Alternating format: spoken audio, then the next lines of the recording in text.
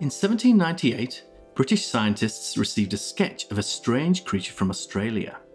The animal described had brown fur and a tail like a beaver, but a bill and webbed feet like a duck. It was called a platypus. Because they'd never seen or heard of anything like it, they thought it was a hoax. When the preserved body of a platypus arrived a year later, they thought it was fake and started looking for seams. One of them, George Shaw, even took a pair of scissors to the dried body to check for stitches where he suspected body parts of different animals had been stitched together.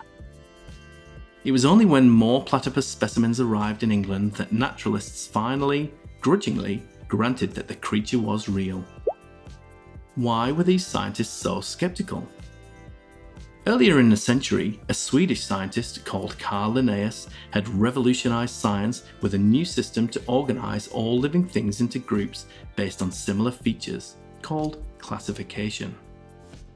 For example, even though a budgie and an emu look completely different, they both have a beak, feathers, and wings, so they're classified as birds. Animals that give birth to live young and suckle them with milk are classified as mammals. This includes elephants, zebras, dogs, and even whales and dolphins. By the end of the 18th century, this system had become accepted by most scientists. However, the platypus puzzled them because it had features of mammals, such as its fur and tail, as well as features of birds, such as its bill and that it lays eggs.